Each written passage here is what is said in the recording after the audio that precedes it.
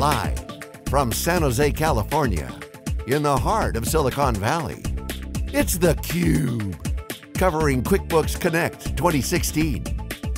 Now, here are your hosts, Jeff Frick and John Walls.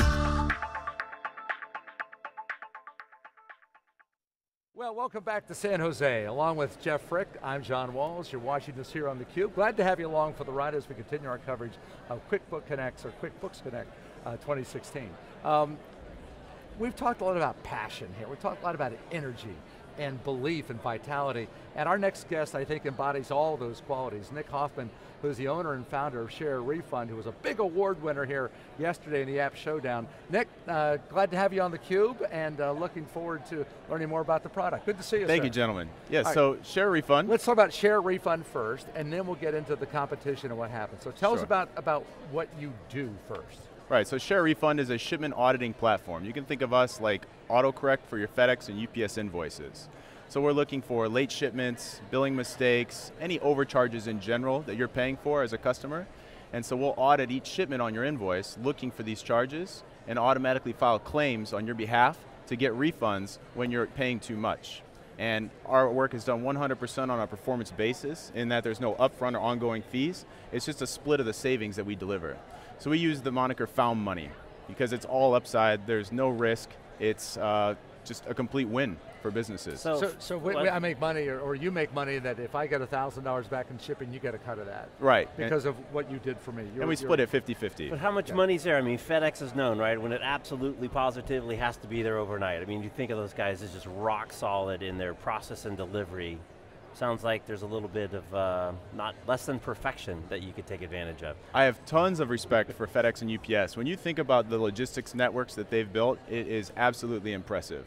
The truth is these delivery guarantees, even 1 minute late, it happens. And on average, 4.5% of all the shipments that we look at, we get refunds on. So that's a heuristic into the savings that we deliver back to customers. So they can expect to see somewhere in the range of 2 to 4% real savings on each shipping invoice. And are you pulling, because the good news about those guys is they scan everything every step of the way. So I imagine you're tapping into that network where you're getting real-time data as to what actually happened. Correct, so tracking events are in our system and available throughout all the interfaces that we've built into Share Refund. All right, so the reason why you're here is that not only because you had a great idea, but there's several competitions that are based here at the show. One of them is the Apps Showdown, and Nick's company was one of about, I think 70 or 80 it was, who developed apps over a certain time frame, so about an 8-month window, submitted them to a judge's panel review, and you guys got to the 10 finalists, and then were selected after a 2-minute quick pitch as the winner and the recipient of $100,000 yesterday. And so show us your reaction when you went up on stage. Yeah. Rocky. I felt like we were watching Rocky, when you got the award from Scott Cook. So tell us about the thrill of that moment and being announced the winner and some really, really good competitors. Unbelievable, and the confetti was a surprise, so I didn't anticipate that. But really it's just validation. It was several years of hard work in the making to build Share Refund. So outside of market success, which we're seeing, to really be recognized by such a great tech company is just a tremendous honor. So tell us about being part of the ecosystem, because part of the requirement for the contest was you could not have submitted your app before, I think it was January of this year. So it sounds like you guys had this application outside of the QuickBooks ecosystem. Now you're in the QuickBooks ecosystem. How does that impact your guys' customer base, your go-to-market, and what is it like to partner with QuickBooks and be part of this ecosystem? Right, so when we originally developed Share Refund, I didn't think of Intuit as a partner initially. And trying to figure out, okay, how do I scale this business? How do I break through obscurity? I looked for support. And in doing so, recognized QuickBooks and all of the customers that they have on QuickBooks as potential candidates to benefit from shipment auditing as a performance-based service. So I got in contact with the developer relations team at Intuit, who, by the way, is absolutely wonderful. Every person on that team is extremely nurturing, which is a breath of fresh air. I think dealing with large companies, sometimes you get a different persona out of those companies, but with Intuit, everyone's very down to earth and welcoming and supportive. And so working with that team and the community of developers like myself, collaborating around the Intuit network, I was able to build Share a Refund as a QuickBooks app. And ever since then, we've been able to get more exposure through QuickBooks for our app and grow our customer base and just provide a great service to more customers in general. Now, do you have it in other kind of app ecosystems as well? I would imagine, like, just jumps into my head, AWS obviously would be a potential partner, because this is something that could be used across a wide spectrum of potential ecosystems, and if so, that's great. And then how does the Intuit ecosystem and support from a developer point of view, because everybody wants you. Everybody wants developers building stuff in their ecosystem. So how do they compare with some of these other experiences that you've had? Sure. Yeah, there's a lot in there, so I'll parse it as best as I can remember it. But in terms of AWS, I'm drinking the Kool-Aid. So I'm a systems architecture guy. I went to all the developer coaching seminars, etc. for Amazon. And that's part of the genius behind Share a Refund in how we provide a lot of our real-time services is through the services of AWS. So in general, Amazon's a great partner to Share a Refund. Not so much from a channel for bringing us new customers, but more from an infrastructure perspective. Okay. And that said, I'd love to talk to Amazon venture guys to sit down and chat with them about how we could maybe scale Share a Refund even further than our reach is now.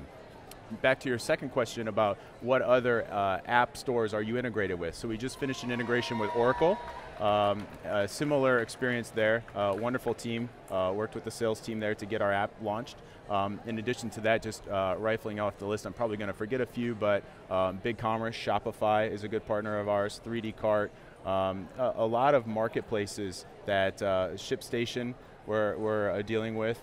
So there's a lot of guys out there that have a potential to offer a value-add service to their customers, and they recognize Share a Refund as being nothing but a win for everybody involved.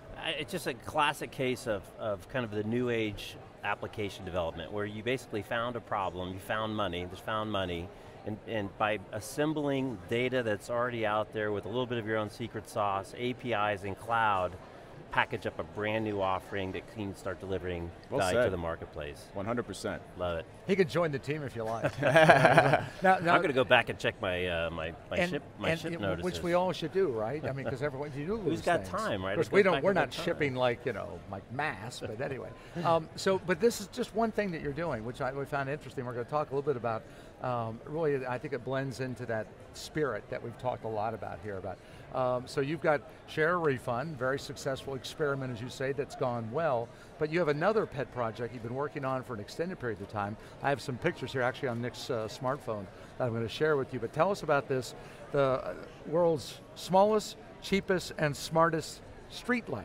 Right. So what are you up to with that? And while you're doing that, I'm going to turn this around and we'll get a shot of it on your phone.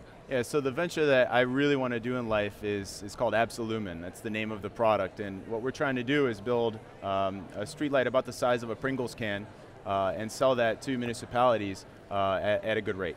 And so in the past 5 years, myself and my partner, Usan Uda, we've built what is Absilumen, and we're ready to launch that Q1 of next year. And the trick here is that it's a 100-watt bulb, as opposed to the 250s that usually are used. And we have some befores and afters here, if I can get to them. I think I've got to go back one more swipe. So this is the before shot that you had of your product. You see it's rather dark, not much going on there. And then the, oops, I go the right way, after. I don't know if that comes out quite as well on camera as it would like, but it's a stark contrast. And I would think that you've got a pretty good market for this thing. So tell us about where are you going to go with this, and what do you think the future holds? Right, so that replaces a standard 250-watt high-pressure sodium bulb, and it consumes 2/5 of the energy. And just like Share a Refund, how we're finding money, there's found money in providing a better light on the end of every light pole. So with that in mind, we built the hardware to make the LED go, and then we built a control board to go on the back. So it's going to have GPS. It has a long-range radio in it, so it can go 16 kilometers, point of sight through a company called Semtech, who makes great technology. And we also have a Wi-Fi stack in it for commissioning and controls on location. All of that, of course, is going to be integrated into AWS IoT, and we'll give field workers an app on their phone that they can go and administrate the infrastructure from. You look at LA, there's 220,000 streetlights in LA, and there's 200 plus different brands. I mean, talk about a mess. They've got maps the size of this table, and when a light's out, they're like, okay, what is that pole? 1, 2, 3, 4 on what? Like 1625 Main Street? So they show up to the street, they know a pole's out, but they're all off because it's daytime. So now they have to flick them on and off one at a time to see which one's broken, send them in up in a boom. The thing weighs 40 pounds. It's just totally inefficient, and the whole process could be streamlined, and that's what I intend to do. And is this retrofittable? I mean, that's probably not the right word, but you've got these long-standing, these legacy light posts up there. I mean, how does this thing fit into that? Right, so they have a standard 2 3/8 inch, they call it slip fitter, so it's just a pipe. Right. And this slides right over the top, and then there's one finger screw that puts it on. Yep. Right. Great. 5-minute install, no big deal. Great ideas, which again I think is really the inspiration of this show. So we thank you for sharing that. And a little extra capital in the pocket to help develop. That's right. So 100 grand on that. But yeah, more importantly, congratulations on winning the contest, the App Showdown, and we do wish you the best of luck because I think the light's on and Nick's home. So thank you for joining us here on theCUBE. Yeah, and I just wanted to leave with a special thanks to the Intuit Developer Relations team for putting on a great contest and being so inspiring and nurturing to the developer community. And I would say to any developer that wants to build an app, right now that QuickBooks is the best place to look to make your app a success based off of the potential in the market and also the support you're going to get from that team. Yeah. And then also anybody that's trying to build an app, just make sure that you're focused on solving real problems with that app. And when you go about building that app, it has to be easy for people to use. Nobody wants an extra interface anymore. Nobody wants a lengthy sign-up process, and they don't want to talk on the phone with anybody about coaching. So you better make it fast, you better make it easy, and make it simple to use. I think you just made it for Jeff and me. Spoken like a $100,000 winner. Nick, thanks for joining us. Thank you, gentlemen. Thanks. Great advice, great insight. Nick Hoffman, the owner and founder of Share a Refund, the winner of the $100,000 App Showdown here at QuickBooks Connect 2016. Back with more on theCUBE from San Jose in just a bit.